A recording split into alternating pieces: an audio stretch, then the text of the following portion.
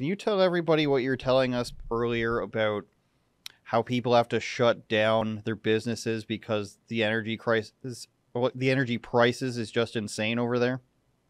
Yeah, well, because the UK, a bit similar to the US and various other European countries, they have this fanaticism about uh, green energy and green policies, all deriving from, of course, the World Economic Forum and this idea of building back better.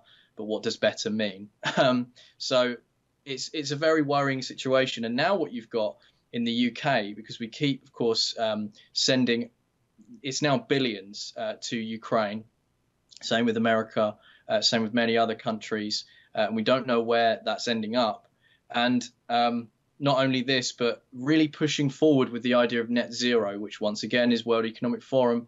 And we're now in a situation post lockdowns in the UK, printing billions and billions of pounds in this country and just handing it out like coupons as if the repercussions weren't going to occur in the UK. We're now in a situation where inflation and prices are so high that businesses are folding. And we were touching on a story earlier that 3/4 of pubs in the UK, and there are a lot of pubs in the UK. I mean, it's unbelievable the amount.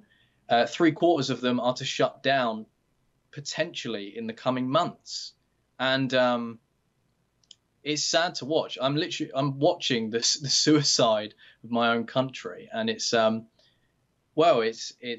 it's a slow process in the US, but I think it's coming there too. And I think everyone should be pretty vigilant and worried about what's going on, because these policies, these green policies, are just destroying absolutely everything.